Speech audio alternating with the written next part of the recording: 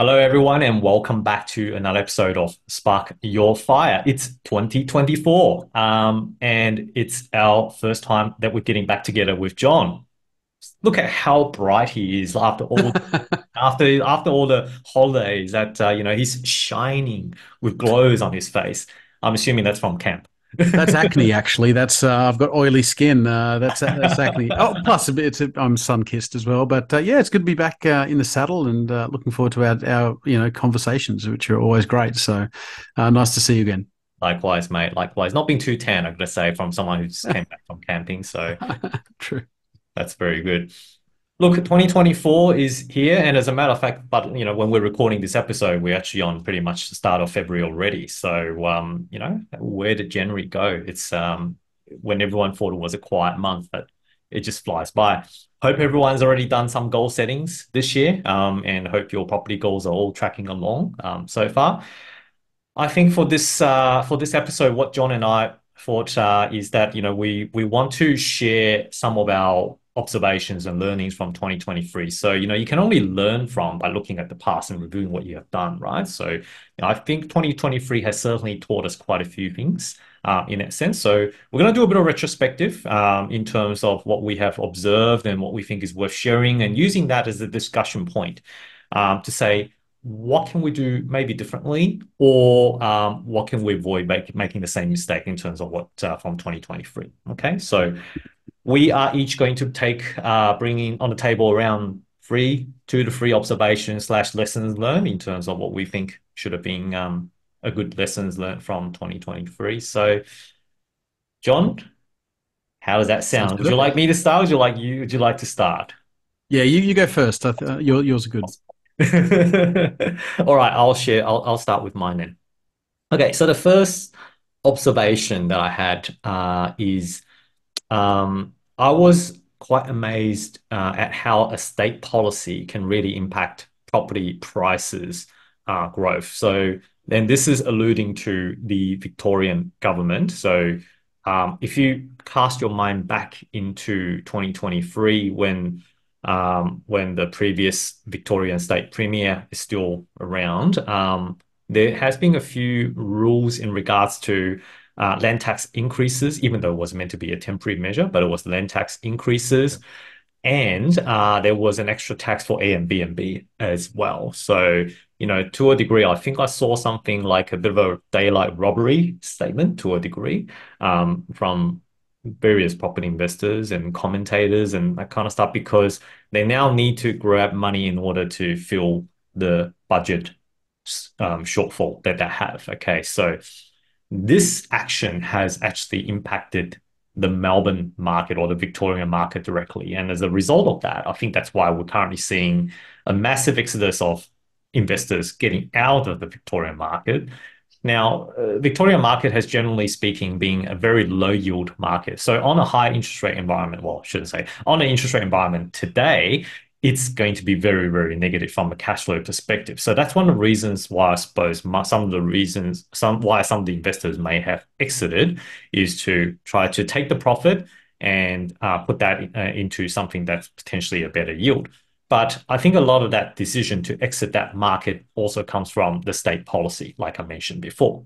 So, and that subsequently lead to now what we're seeing is, for the first time, Brisbane median price has actually surpassed the Melbourne median price, Yeah. which is amazing, right? Like we're not surpassing by much, but the trend, we can see from the trend, the Brisbane is still going strong, whereas Melbourne at the moment is very, very Yeah. subdued. Okay, so that's definitely one of the key takeaways that I took out is, whilst these state policies are not something that we can control, but I was very, very surprised to see how much impact it had in terms of the investor mentality, as well as investors' decision to see what they will do subsequent to that. Um, Yeah. John, any thoughts on this? Just a really quick one. So, firstly, I agree. It was a very interesting observation, and I like it. Capital flows to where it's treated the best, Mm, right. This is a lesson for our politicians that you need to make these places friendly for investors, friendly for capital, because We shouldn't be resting on our laurels. I mean, places like California, to take an international example, people are fleeing California and their population's going down for the first time in like 250 years.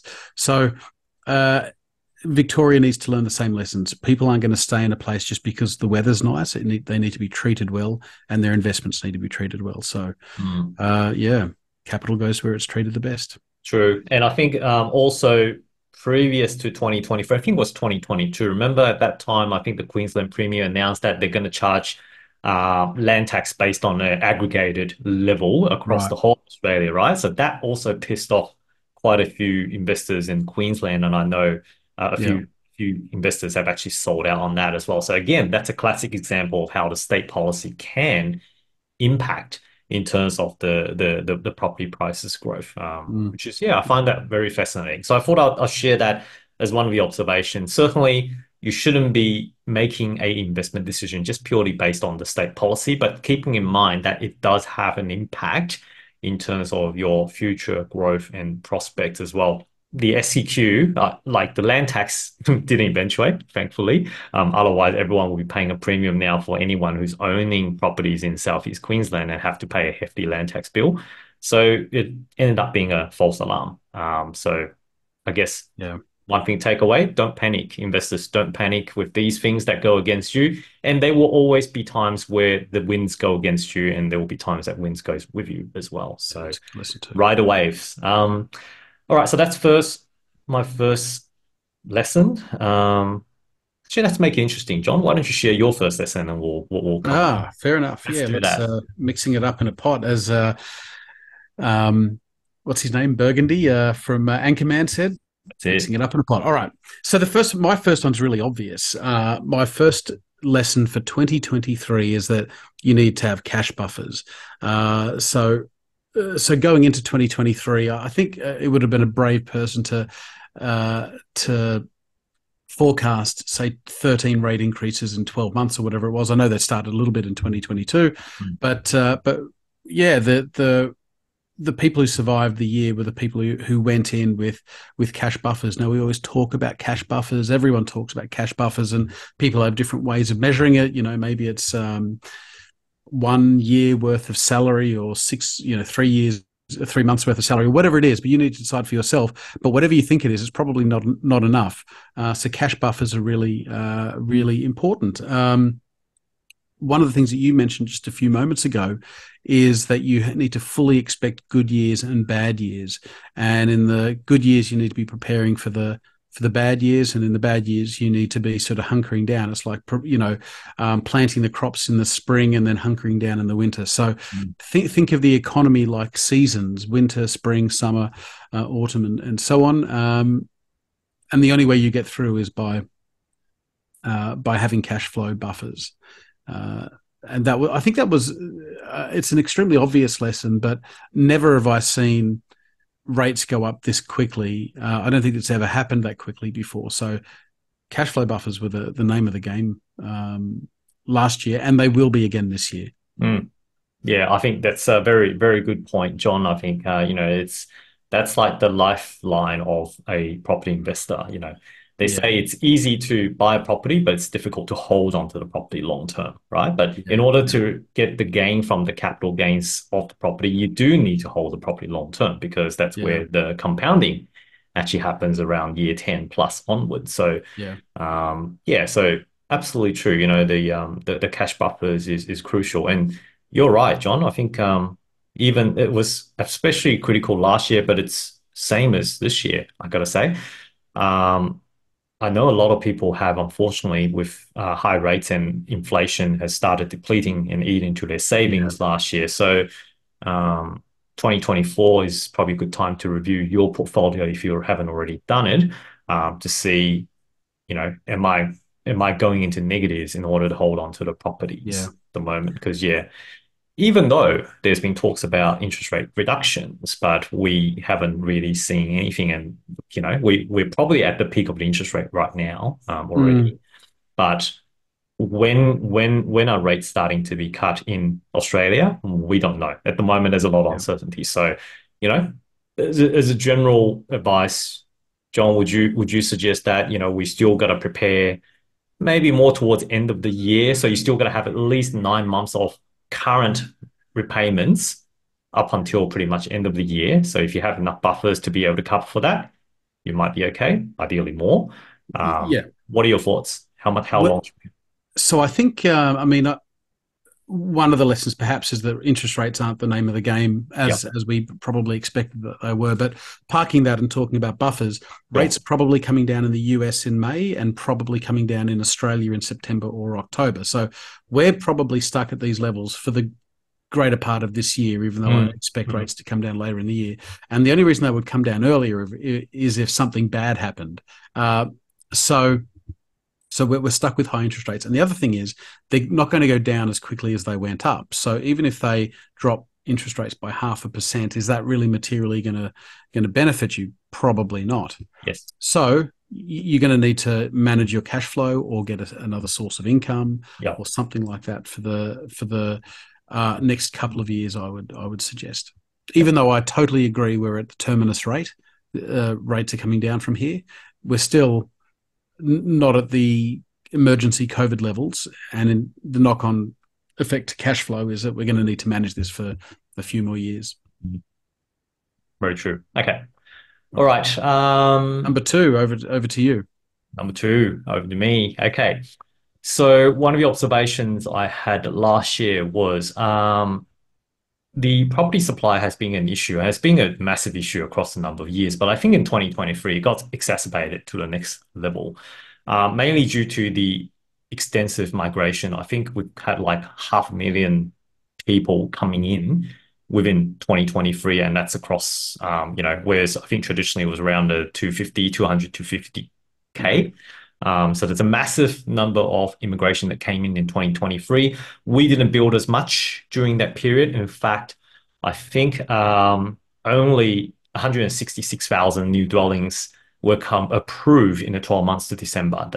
Sorry, to the end of October. That's according to the ABS. Which is actually at the level since June 2013. June Right. 2013 was around 165. And last year up to October was 166. So this is, the amount of like the undersupply that we're seeing right now is outrageous, which is unfortunately leading to a surge of rental prices. Like you mentioned, John, if you're not increasing rent in 2023, I mean, you would probably be unable to actually survive as a property investor, as a landlord. Yeah, and massive undersupply issue, which is actually going to be continuing to be the case, I would say, in the foreseeable future.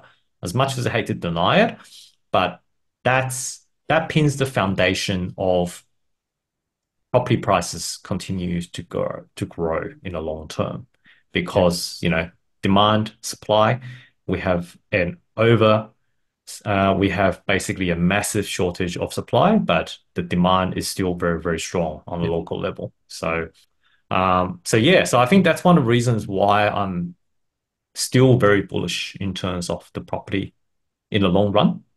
At least up until maybe towards 2030 at this point, Yeah. or end Right. of Right. this That's long towards the end out. of this decade. Because this issue is not going to get solved quickly. I mean, we're not yeah. And they're not putting any incentives in terms of allowing private developers to build more. Yes. They're regulating them even more. They're regulating them even Yeah. more. So they're going the other way. Um, Even though the Albanese government has now started to cut back in terms of immigration. But look, we've already got 500,000 people more in Australia right now. The infrastructure hasn't been improved. Yeah. Unfortunately, the roads are still the same. So there's going to be more competition, and I expect there will be more competition. As a matter of fact, I think starting 2024, everyone's already been looking at property right now Yeah. so far. And, John, I think we thought it's going to be a quiet year. Maybe it's not going to be a quiet property year. It might not be. It Yeah. might not be. So anyway, I digress a little bit. So yes, so back to undersupply. So I think the undersupply issue is continuing going to be a challenge this year. Yeah. hence the reason why, I think we are still going to see the property prices continue to grow, and Yep. and rent is also continuing to grow as well, even though at a softer rate. Yes, yes. I totally agree. I mean, I see immigration partly as a bit of a Ponzi scheme. I think it's that no federal government wants a recession on their watch. So Yes, what we do is, and if you're measured by aggregate demand, because we've got some crazy Keynesian formula for GDP, you just need more spending. That's all. So if you can import the consumers and import a taxpayer, it's much easier than growing a taxpayer. And it's bipartisan, like, but both sides of yes, government want this, and so we just have lots of people coming in, and we'll figure out the resource requirements later on. I was reading this very interesting article in an economics magazine yesterday, because I'm that sort of boring guy, and it was something like, the heading was something quite interesting, which I'd never thought of before. It said, we've got to stop calling education an export. Education is not an export. Education is an extension of our immigration policy. Education is an import of people. I said, yeah, that's probably a good way to think of it, education. But nonetheless, I digress. I think there'll be shortages for the foreseeable future. Foreseeable meaning just the next couple of years. 5 years sounds like yeah, about right. And what it means for real estate is that either the prices will be going up or the rents will be going up. And if you're an investor, you'd take either. We tend to just look at prices, but when your rents are going up, that's your return as well, correct. and it shouldn't be ignored. So yeah, I can't imagine that we're going to solve the shortage problem this year. So No, 2024 should be a reasonable year. yeah, yeah, no, that's a bit of an unfortunate situation, but it's where we stand. So yeah, and I think I'm starting to get a bit of a FOMO in terms of from the property Right. side of things Right. as well, because yeah, like they are starting to see so much competition in terms of properties, and to the degree where they go, if I don't buy now, I'm going to lose out, and the price is just going to continue to keep going up and keep going up. Yeah. So but yeah, be careful about the FOMO sentiments this year. The media's done a fantastic job in terms of hyping properties and talking about properties, and start talking about when interest rates going to come down. But, I think ultimately everyone needs to review their own financial circumstances. Um, and there's always going to be deals. There will always be deals. There will Yeah. always be good properties to be bought anytime. So Yeah. don't Yeah, rush. the media is going to report on the house in Concord that sold for 500,000 over the reserve, but that's not the average result. So you've got to try to tune that out. That's right. All All right, right, over to you. all right. So mine is a similar, actually. My second one is to to have a healthy contempt for experts. So all of the experts, they have their forecasts every year, and certainly the forecast coming into 2023, I think, with the exception of the Spark Your Fire podcast, was that was that real estate was going to get. I mean, don't forget, real estate was tanking in 2022. Wasn't supposed to go up because rates were going to go up, and this sort of simplistic expert class was saying that, well, rates go up, therefore property prices come down, and it didn't happen. It didn't happen. So, not that experts are never right, but if they're right, it's a fluke. So, no, I'm being a bit. I'm exaggerating, but Healthy contempt. my point is not to not listen to people. I would say choose who you listen to carefully. Yes. My point is more, when an expert makes a forecast about the real estate market, they never have your circumstances in mind. What they're talking about is sort of general averages in the market, and sometimes they'll be right and sometimes they'll be wrong. But when you're buying real estate, you don't really care about what they're saying on Channel 7. What you want to make your decision based on is how old am I? What do I earn? How much do I have saved? What are my objectives? And there's no expert that can answer your question. So just run your own race, and sort of pin your ears back and sprint as fast as you can get to your own goals, because experts don't pay a price for being wrong either, to some degree. So, Yep. and that's it was very difficult. It was very difficult to see real estate in a bullish light a year ago. So I'm being very forgiving, but my point is that it's irrelevant what they say anyway, because if you're a 25-year-old who's about to get married, you should buy a house. There you go. What do you think of my don't listen to experts? Uh, I would tend to agree, John. But you would definitely want to listen to John, that's for oh sure. yeah, spark That's your one of the fire. guys that you definitely want to. Don't listen to me. Not much. But yes, I do agree with you. I think treat the what the experts call as a with a grain of salt, in honesty. Um, we and even on this podcast we can only give general advice as well, right? Like our advice doesn't necessarily suit a lot of people. Again, we can only give general advice, and you need to review your own financial circumstances and decide what's going to be the best for you by yourself. um so totally don't get too caught up with the media news, and run your own race. And one thing I will probably add as well is to actually do a bit of a medium term planning as well. So when you're buying an asset, when you're buying a property, you don't want to be influenced just by the short duration. By the time you hold, Yeah. let's say, for example, don't try to sell just because, for example, land tax in Melbourne has already increased because of that. You gotta look at it from a more of a medium to long term Mm, horizontal. Um, and I think that's good. You always want to come back to say, why did I buy this property initially? And what have I got planned for it? yeah. And is it on track in terms of what I want to do with that property as well? If it's on track, fantastic. Okay, we'll keep holding it. But if it's not on track, what do you need to do in order to actually get that property on track in terms of what you want to achieve? So Yeah. yeah, don't get influenced by the noise, which is a lot of noise in the media at the moment, especially the negativity towards property news, that kind of stuff. A lot of people can be driven by sentiment to sell because of those negativity, but don't be influenced by that. Just yeah, have your plan, stick to it. Or if it's not going in the direction that it should be going, review and then fine tune. Simple as that. Yeah, yeah. We tend to. I mean, I'm definitely guilty of this. We try to say, well, what's property going to do in 2024? Who cares, right? Real Right. estate over the last 50 years has gone up by 7% a year, and it'll probably can do that for the next 50 years. So I don't. Should you care what real estate does in 2024? If you ask, the expert. So I'm being fair to experts now. So the expert who predicted that property would go down in 2023, if you ask them a different question, which is, will property prices go up between now and 2035? They'd probably say absolutely yes, and they would be right.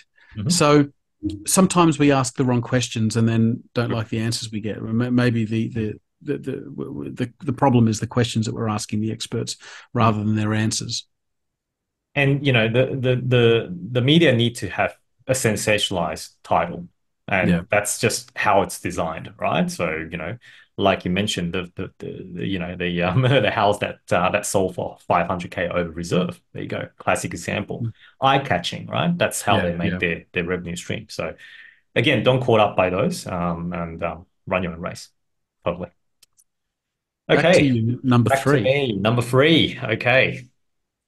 So it's actually somewhat related to what you just touched on, or what we touched on earlier. My number three is talks about um, property prices isn't actually necessarily in proportion with how the interest rate behaves. That's one of the observations that I found last year. Yeah, Like you mentioned, so again, tying to what you're saying, the a lot of economists or experts were forecasting Sydney's going to come crashing down if interest rates continue to go up. Well, has it? We're now, I think hindsight is a great thing when we look at it back. Say Sydney actually done almost 10% last year on an annual level, right? So um, we thought so basically that. And look, I was on a simplistic view of that. Yes, it's somewhat correlated to a degree, but obviously that didn't happen. So that's one of the eye-opening things, because logic dictates that, hey, interest rate's so high, the repayment's so high, how can people still continue to afford it? And Sydney at the moment is very, very unaffordable according to their scale, of course, different to your scale, John, in terms of how you measure The gold, yeah. Sydney and versus gold. But yeah, I would have thought, okay, interest rate keeps going up. Sydney property prices probably stagnant or even coming down a little bit. Didn't happen. It's driven a lot more by demand and supply. And part of that reason when I thought about it as well, in order to make sense of that, is a lot of people may have stashed away a lot of money during COVID. And now they can afford to splurge and upgrade in Sydney. So therefore, they're not, they may not necessarily take out such a big loan. They sold their place, which they had a bit of equity. They saved a lot of money during COVID period, and now they afford to actually be able to get into that next level. And that's maybe one of the. I'm just thinking out loud. It might be one of the reasons why Sydney market is still going quite strong.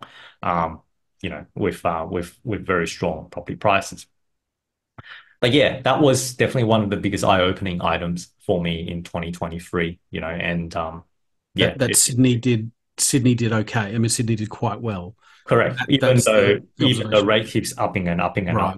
up, and it didn't impact the sentiment much as well. I think John, you've been to the inspections as well. Like, there's still a lot of people in auctions. I mean, now it's probably different. Like, there might not be many people that's putting their bid, but last year, especially the first half of last year, when interest rates still rising, literally every Yeah. month, there's still a lot of people attending and a lot of Yeah. people putting through their bids, right? Not So many properties. on the properties. Yeah. Um, anyway, yeah, so that's my number three in terms of the observations. What do you think? Yeah.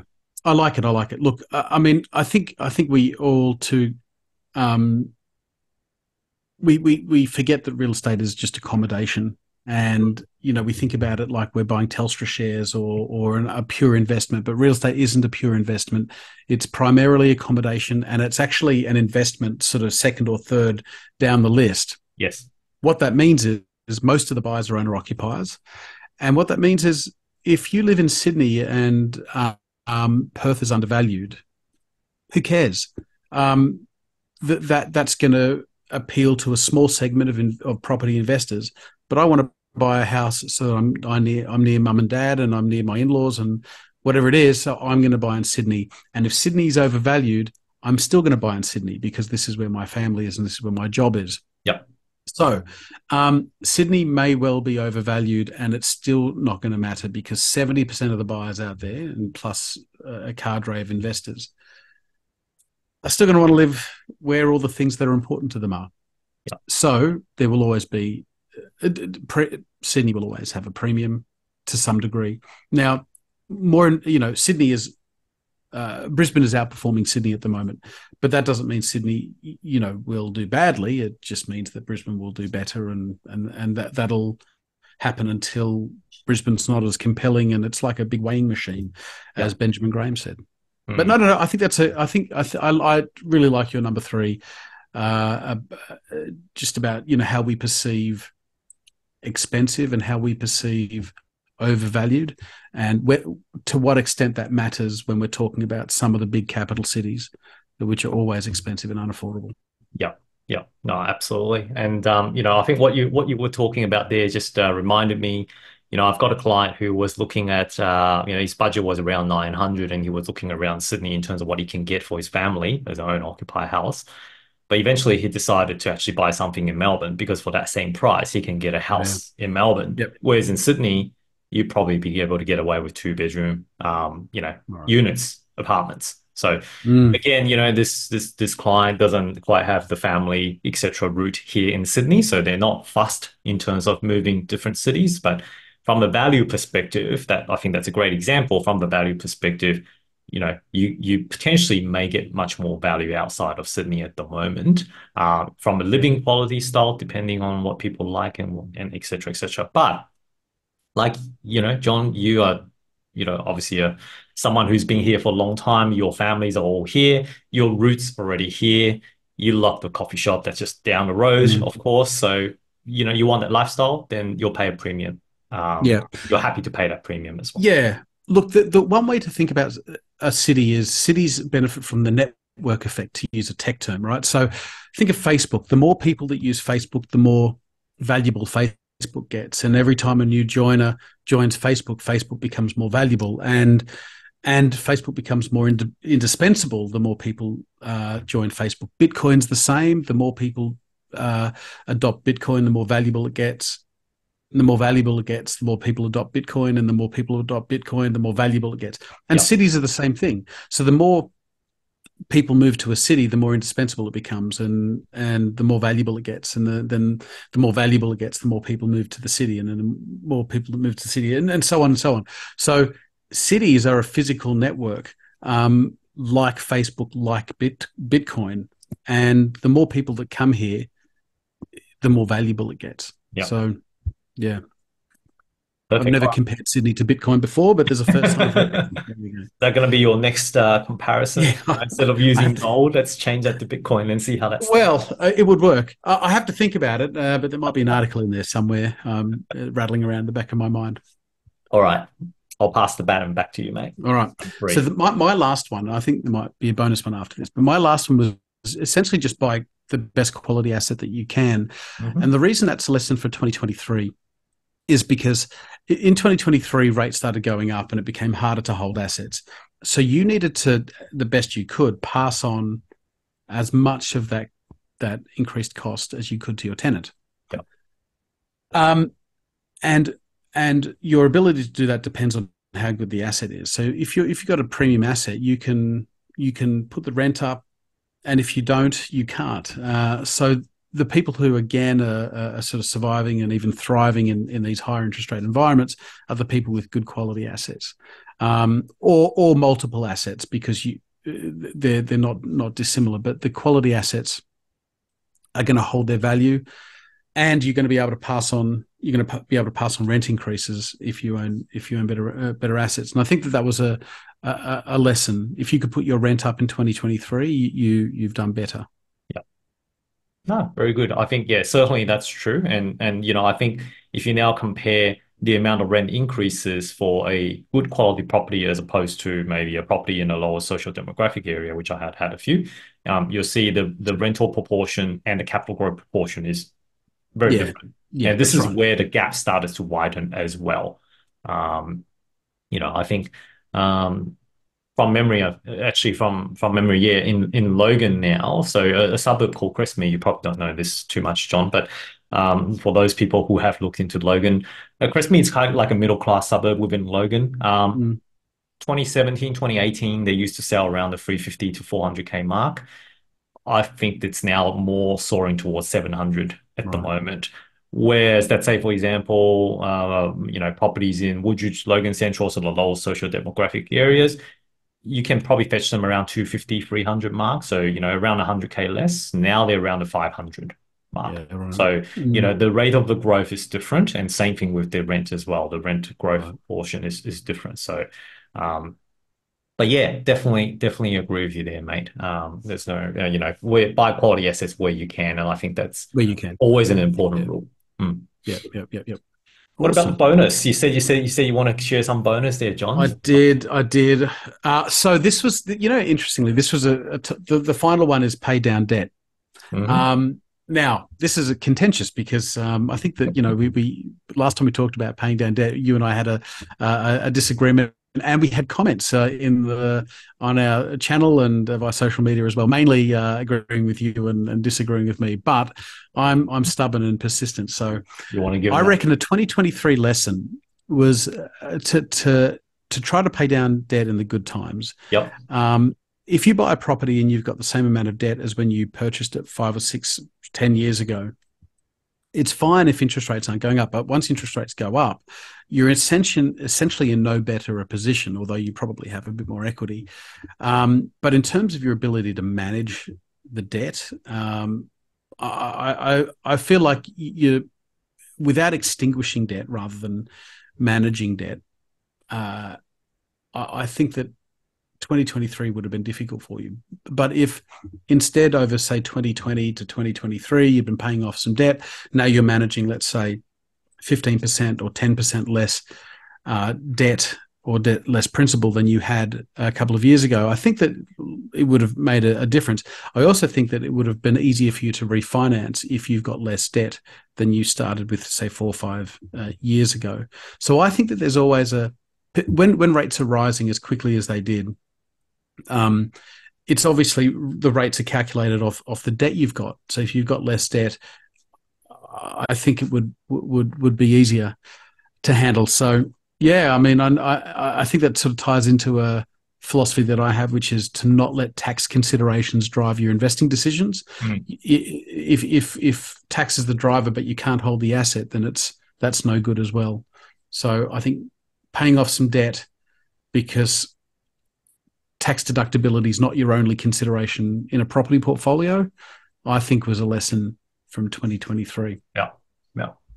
No, look, Back to you. yeah, look, I think we've always had some disagreements around this area, but I can certainly see where it's coming from, John. I think it comes down to risk mitigation at the end of the day. Yeah. It's all about risk mitigation, right? If and there's no wrong in terms of paying down the debt. It's not like I would go against it, but I think again it circles back to at what stage of the journey are you on? Are you currently still Mm, on the acquisition journey? Are you on a consolidation phase? What stage are you currently at, right? So, and you want to focus the resources at different stages. If you're at the consolidation stage, yes, you definitely want to be able to pay down some of the debt in that sense, and to actually lower your overall risk and be able to hold the property portfolio longer. I think 2023, certainly with big portfolio holders like us, and even on interest only, it was very negative from a yeah. cash flow perspective, and it's really challenging into the household cash flow managing capability. If you're just on a PAYG income, it's very difficult, and that's why a lot of people had to eat into savings in order to hold on to the property, or they had to sell the property in that sense, right? So, Mm, whereas let's say, for example, if you are really good with cash flow management and you're able to hold it out, no issues. But if you had a bit of extra money, you can also pay down the debt at that point in time as a yeah. once-off. So that way it reduces the overall risk, and that's debt reduction, and that's risk mitigation and control. Yeah. So definitely has a place, John. I think we've seen the lower rates, we've seen the high rates like last year. Um, a good a good one to mention again to our listeners. Certainly everyone's situation is different. What my strategy and what John's strategy may not necessarily be applicable to you. Best for you to review what you're comfortable with, because ultimately we don't want you to be sleeping at night Yeah. having to worry about debt as well. Yeah. If Yeah. that's the Yeah. case, you need to start looking at some principal reduction to be able to deal better. No one went bankrupt by having too little debt. True. Do you know what I mean? Like that takes a special kind of moron. If only people with too much debt go bankrupt. So Yeah, no, that's true. And on the same token, though, John, I think a lot of people are still anti-debt in today's environment. mm, And to that degree, I might just add that as a footnote too. Um, I actually think it's probably a silly thing not to have any good debt in today's environment, I agree. because of the inflationary nature of our currency, right? Your money putting into the savings account while it may earn you 5.5% or whatever savings rate at the moment looks fantastic, but the money keeps getting eroded away in the long Yeah. run. So you definitely want to have some of the good debt with you, maybe park against property, in that sense. So that way it hedges against that inflation. So that's my view. Yeah, because I had multiple conversations with different clients who, say, oh, you shouldn't be holding any debt. You should just basically get one Mm, property, pay it down, then look at the next one. Well, how long is it I going agree to with you. take you to actually pay down one Yeah. property? By the time you do that, your working life using credit, Yes. John, your working life is pretty much gone. Bank's not going to Yeah. lend you anymore. Yeah. Yeah. Yeah. No, that's true. I think there's a balance in there. Mm. It just occurred to me as well. There's one expression we haven't heard this year. Remember, everyone was talking about the cliff, the fixed interest cliff. Yes. No one's hearing about the fixed interest cliff. Fixed rate This cliff is for last year. the fixed rate cliff. Yeah. So that turned out. Don't believe cliffs. Cliffs assume everyone's going through the same thing at exactly the same time. Yeah. Don't worry about cliffs. But that I remember that, and there's always going to be another cliff in the future. We're going to say, "Oh, the cliff." It's like, don't worry about the cliff. Yeah, And coming back to that, when there's a cliff, there's always a mitigation strategy. The banks were allowing people to refinance at a lower buffer rate, right? So that people don't have to be stuck with that. So, but again, you need to review your own financial Yeah, circumstances yeah, and be yeah, comfortable with it. So awesome. Thanks, John. yeah. Anything else to wrap up with? Not at all. Just a good chat, and look, we'll resume with a variety of topics here on Spark Your Fire. And if there's anything you'd like us to talk about, pop us a comment Yeah, pop us an email in the comment below. definitely, definitely. Yep. And I think the word on the street is that Jazz might be coming back onto this pod again, John. I don't know when, I but think this year, for those people who's very happy with Jazz, he's disappeared for 1 year, but he's coming back. He's making a comeback this year, talking about financial markets again. So, listeners, tune in. Make sure you continue to check out the new episodes, and we'll continue to share our latest thoughts and yeah. our figures on this. Okay. Well, have a good week, everyone, and we'll see you again in another episode of Spark Your Fire. John and David, bye.